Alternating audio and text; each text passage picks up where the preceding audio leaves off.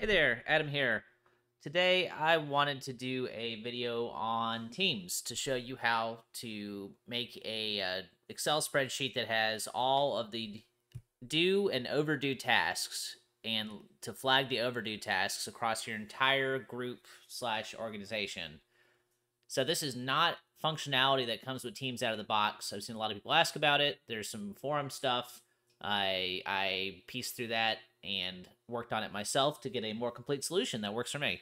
So I'm just figured I'd put together a quick video, show you how I did it, and I will provide a link for you at the end of the video. I'll tell you where to go get a link for it.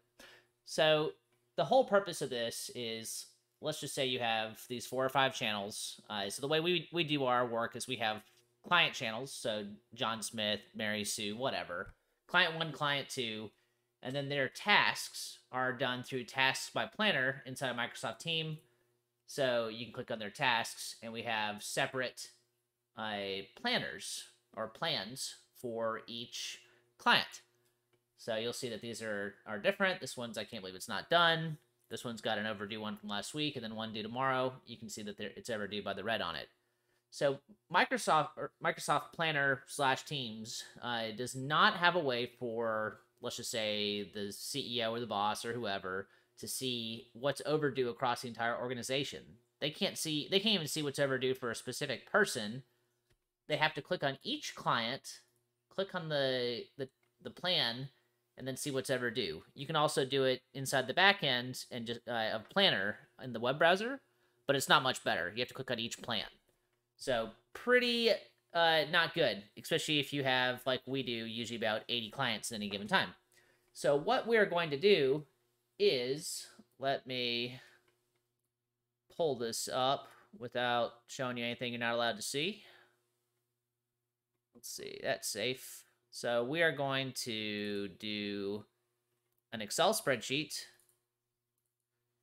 and I'm going to pull it up right here. And what it's going to do is it's going to have the title of the task, it's going to have the name of the client, it's going to have the due date, and then it's going to tell you whether or not it's overdue or not. So we're going to set this up, and I'm going to show you how it works. So we're going to be using Power Automate to do this. So I have already loaded up my template for this. So what you're going to have to do is you're going to have to go to My Flows, and let me save this real quick. Uh-oh, it's mad at me. Yeah, I know. Okay, so what you're going to have to do is go to My Flows, and you're going to import a flow, because I'll give you a link for one to import. And you're going to click on Flows, you're going to click on Edit, and then you're going to be here. So whenever you load up My Flow, or if you do it from scratch, I'll show you the text from scratch as well if you want to try to type it out yourself. So it's going to be, I have it set to recur once a week, and then I am not going to try to explain to you how exactly this works, but essentially what it does is it's going to pull the name of the client and insert it into each task. Not going to explain to you how this works because it took a lot of trial and error for me to get it right. So what we're going to do is we are going to, first you're going to pick your team. So in this case, or your group. So in this case, I want all the plans from the Adam Playground group because that's my playground to play with YouTube stuff. So we're going to load up all the plans. So in this case, we're going to have plans for, I believe, it's probably just going to be 2 plans. I think Client 1, Client 2, and maybe one for tasks. So it's going to go through and it's going to pull the names of all the plans. And then for each plan, what this is going to do is it is going to pull the name of each task. So this is going through, and for each plan, it's going to pull the name of each task. And then this is essentially, and again, not going to try to explain the variables, it's a gigantic pain. But what this is doing is this is setting the value of each group or each plan, and then setting it to my plan name so that they're the same. Because then what we're going to do is we're going to show each list inside of each plan. And that's the wrong group ID. Let me switch it to the playground. And what this is going to do is it's going to add the plan name to each task. And again, this perhaps a little more detail than is necessary.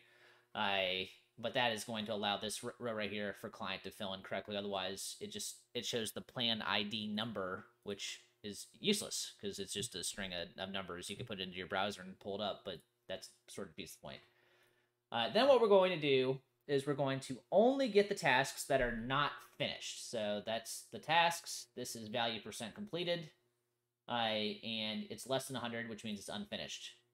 Then for each one of those unfinished tasks, we're going to add a row to... So this is actually almost the right spot. So you have to go into your SharePoint backend or your OneDrive and then set up a Excel document. And then I have it saved here. So give me a second. And then YouTube video. So here's my Excel document I set up for this purpose.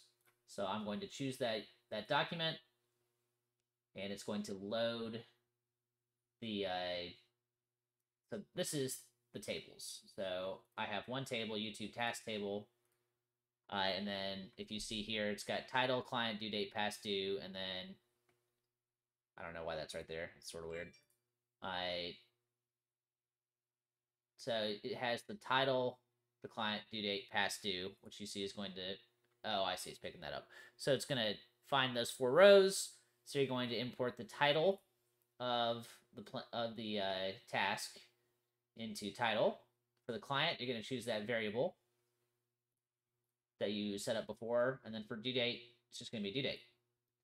So this is the whole thing. Again, I will export this, provide a link. It's going to be a lot easier, but that is showing you the sort of the columns you need to change. So the columns you're going to need to change are this one, list the plans, pick your correct group. This one, you got to choose the correct group again. And this one, which is going to be the location of your Excel document. So this is all we need. So we're going to hit save. Hopefully nothing gets mad at me. Okay, seems good to go. So I'm going to hit test. Oh, wait, I need to enable it. Let's see.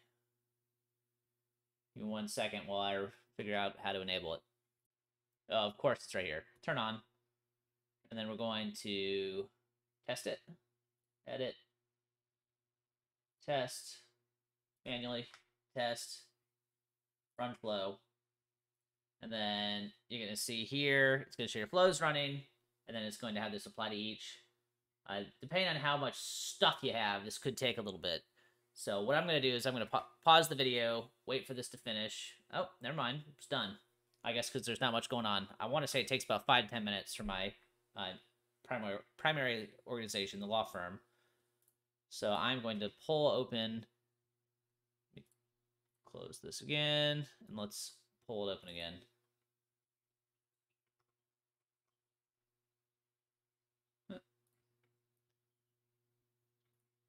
Probably did that. Oh, it hasn't loaded yet.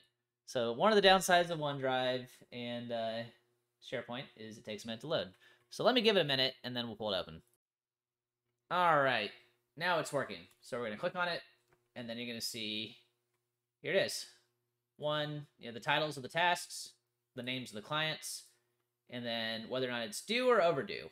So you're going to see this first column is going to always say overdue. That's where we're putting the formula in. So this is the formula to decide whether or not it's due or overdue.